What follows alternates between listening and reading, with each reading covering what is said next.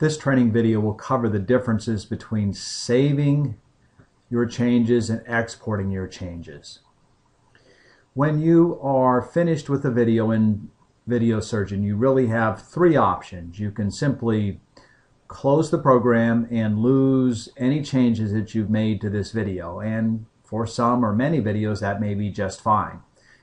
A second option that you have is to select the Save button, and when you select the Save button, you'll open a dialog window and you'll give it a name, and it will save the file as a .vsp or Video Surgeon project file.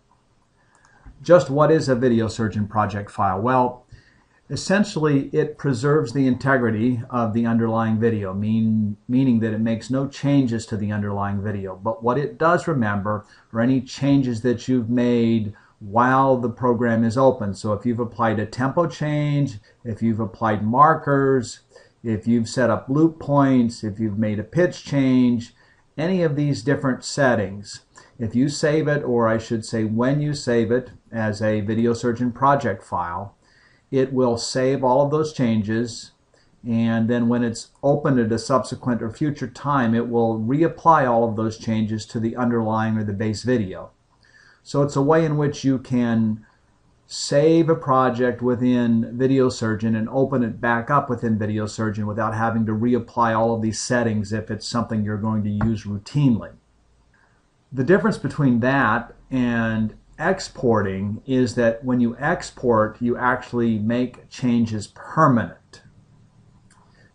What types of changes can you make permanent? Well, if you have tempo changes applied, if you have pitch changes applied, if you do any type of editing down here with regard to cutting or deleting parts of the video or adding parts to the video or inserting silence or any of these functionalities here, when you export, those changes will be embedded and become permanent. And really what that means then is that those changes become portable as well.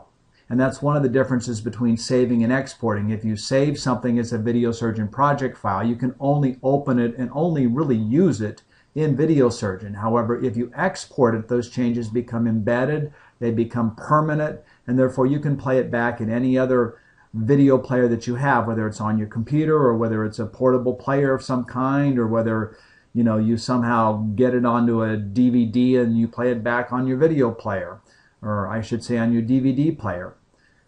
We do have an additional training video on exporting, and we go into a little more detail there, but the purpose of this video is really just to give you an overview of these two options that you have and the differences between them, so you'll know whether you want to save something or whether you want to or need to export it, depending upon how you intend to use it.